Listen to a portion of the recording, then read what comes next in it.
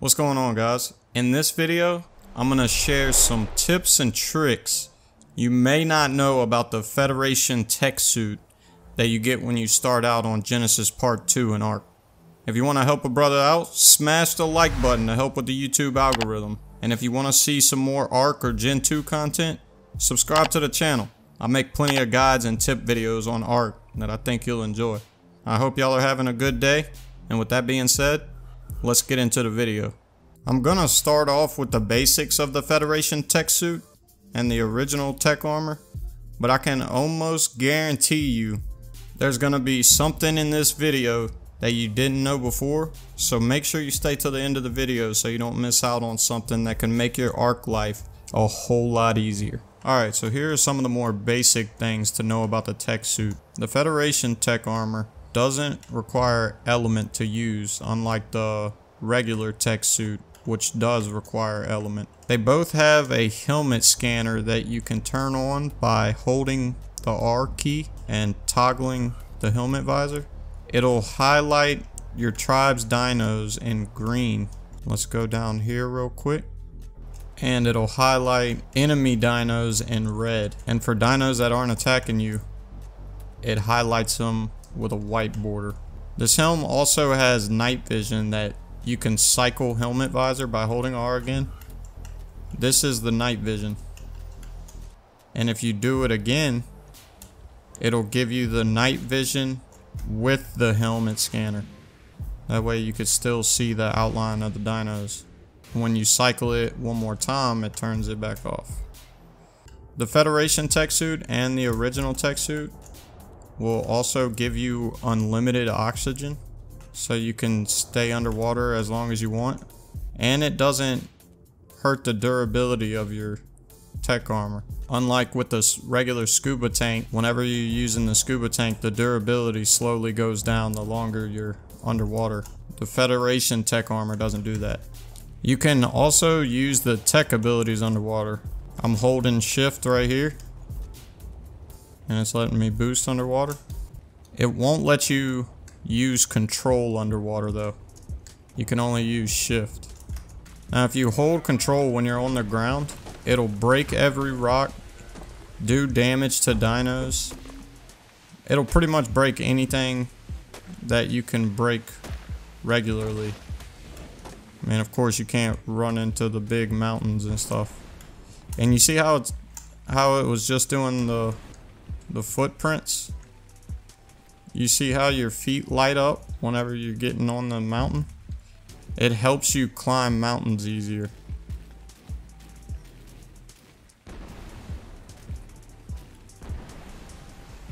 That's what those little glowing footprints are on the bottom of your feet. The TEK boots and the Federation TEK boots also stop fall damage.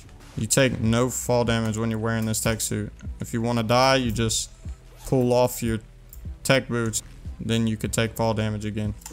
I don't want to do it because I'm not trying to kill myself, but if you hold space, it'll let you go up, and you can kind of angle it whatever direction you want, look whatever direction you want. Now if I let go of space, I start falling. You can also hold shift. Shift keeps you at the same position as when you pressed it. You don't go upwards with shift. If you're trying to go up, you just hold space.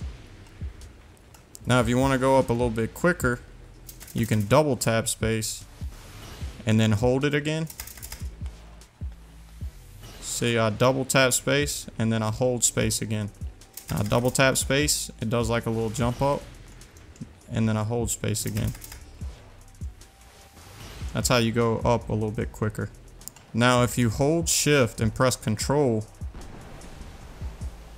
it'll jet you forward like this. So I'm pressing shift right now, then I just press control and it jets me forward. You can hold space and jet forward too. You don't have to hold down control. You just hold down space and tap control once and it'll start jet boosting. You can do it with shift too. You hold down shift, press control once, and it'll start jet boosting. The Federation Exo Armor, or the Federation Tech Armor, doesn't have any durability, so it'll never break. You don't have to worry about it breaking. It also provides a lot less hypothermal insulation and hyperthermal insulation. It doesn't provide near as much as the regular tech suit. If you hold down right click and then let it go, you can do your tech punch and it'll hurt dinos. You could hit dinos with it. It'll also harvest resources as you just saw. And you could just repeatedly, boom. It even has like a pushback effect. See how I threw the Anki way back? But yeah, you can harvest a lot of different resources with it. You can harvest metal, stone, trees, all that. Pretty much anything that you can harvest with a hatchet and pickaxe, you can harvest with your tech punch. You just hold down right click and then let go and it'll punch whatever resource you're trying to harvest. Alright, so you see how I'm encumbered? I can't move at all. If you hold down left control while you're encumbered, it'll let you walk. So like, my inventory is too heavy to jump. It won't let me jump off the ground. But what you can do is hold down right click, punch into the air, and then you can hold down shift or hold down space and then go wherever you need to go.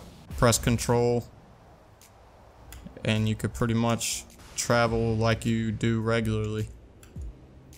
You can also, while you're encumbered, if you don't want a tech punch, you can just walk off the side of a cliff and then hold shift or hold space and you could get off the ground like that too when you're encumbered. Alright, now I'm going to tell y'all about some of the more advanced tips. So a lot of people don't know this one, but if you use the right shift key instead of the left shift key, you can basically auto fly. I'm not pressing anything on my keyboard right now and I'm still flying around just by pressing right shift. You press it once you're in the air and you'll hover, and then you could just press control once and I'm flying around the map right now without pressing anything on my keyboard or holding my mouse or anything. This is really good for getting around the map. If you want to go do something, go make a cup of coffee real quick, go to the bathroom, you can just start flying in the direction you want to go. Go do your thing, come back. You'll either be there or you probably pass it up, but it's pretty good to know. The Federation tech suit also protects you from radiation and the mushroom spores on aberration, just like the original tech suit does. There's a common bug that prevents you from getting the radiation protection with the tech suit, but what you can do to fix it is just take off the tech chest piece and then re-equip it, and then you should be protected from radiation or the mushroom spores on aberration. Having full tech armor or the full Federation tech suit will also stop bees from attacking you when you're trying to get a beehive. This is super useful because you don't have to make or find a set of ghillie or hazard suit armor. You just get your tech suit, which you spawn with it on Genesis Part 2, and then you could just go up to the beehive and bees won't attack you. And this tip right here is a really good one. Say I'm trying to get to the top of that mountain quick. You can always hold space to go up and just double tap space, but this is a lot quicker. So if I hold shift and then hold down my right click to punch upwards, right when I release the punch, I let go of right click, press the map. It'll send you boosting upwards. This is super useful whenever you're trying to get up somewhere quickly. It'll start slowing down after a certain amount of time, but all you have to do to start going fast again is just do it again. Hold down the punch again, release, and pull out your map. And it'll just send you going up. It's really useful. If you enjoyed the video, please don't forget to leave a like to help out with the YouTube algorithm. And comment down below and let me know which tip was the most useful in this video. Subscribe to the channel if you want to see some more Ark and Gen 2 content. I want to give a huge shout out to It's Louie for being the main and supporting the channel. I also want to give another huge shout out to my boy I Am in Shane and Crazy Zach for being the main. I really appreciate the support. Y'all are awesome. Thank y'all for watching. Until next time, peace.